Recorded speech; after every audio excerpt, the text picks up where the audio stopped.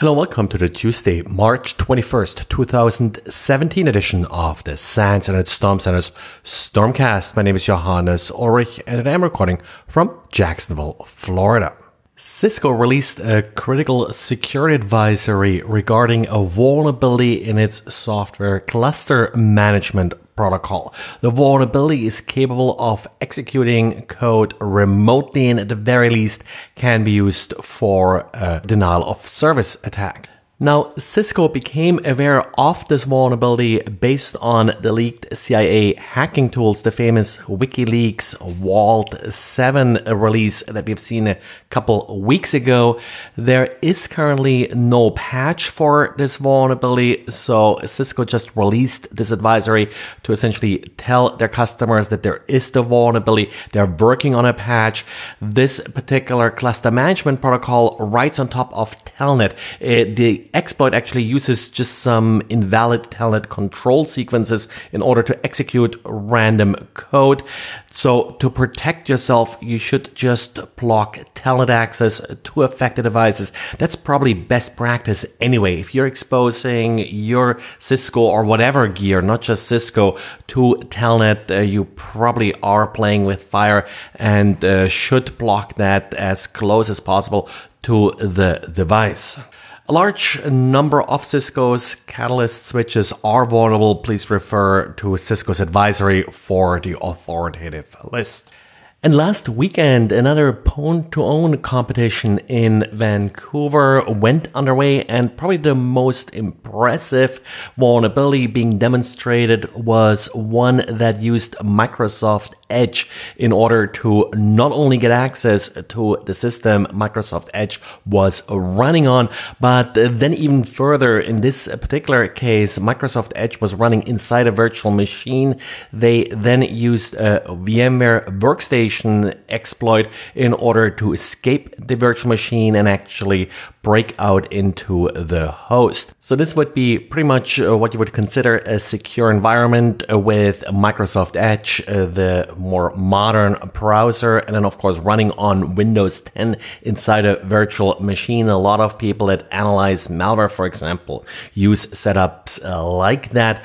But the sequence of exploits being applied here was able to defeat all of these security layers. Now, Microsoft Edge wasn't the only browser that turned out to be vulnerable during the contest. There were also exploits against Safari and Firefox, amongst other pieces of software. Probably one distinction here for Firefox or Mozilla, they were able to deliver a patch for the vulnerability within a little bit less than a day. Typically, details about the exploits are not going to be released from this contest until a patch has been released by the respective vendor. And back about a month ago, when Google came up with its first SHA-1 collision, one of the software systems that always was brought up as one of the issues with SHA-1 was Git. Git uses SHA-1 hashes quite extensively in order to label essentially commits. Now, there's some discussion whether that's actually a security function or not, or whether it's really just intended to give these commits unique identifiers. On the other hand, it is often used in a sort of security capacity in order to make sure nobody has tampered with a Git repository. Now, the problem, of course, isn't exactly new, and the Git developers have looked into alternatives for quite a while now. The problem is that, of course, existing repositories have to be converted and the like, but it looks like they will now standardize on SHA-3. Now, SHA-3 is still fairly new, but it is the most current standard, and given all the problems involved in upgrading the hashing algorithm, it probably makes sense that they're going with the latest and greatest. And Richard wrote a quick diary checking on what people are doing for intercepting and inspecting outbound traffic. Of course, there's always a risk of data leakage and command and control channels and the like. And with more and more traffic being encrypted, some kind of man-in-the-middle or proxy solution is, of course, what many people are choosing. Even if you don't have a network-wide TLS proxy, many antivirus tools do install a proxy on the system itself. And we have seen in the past where this causes, for example, confusion with same origin policy or just a confusion about SSL certificates, where the proxy is not as stringent in validating certificates as the host would be.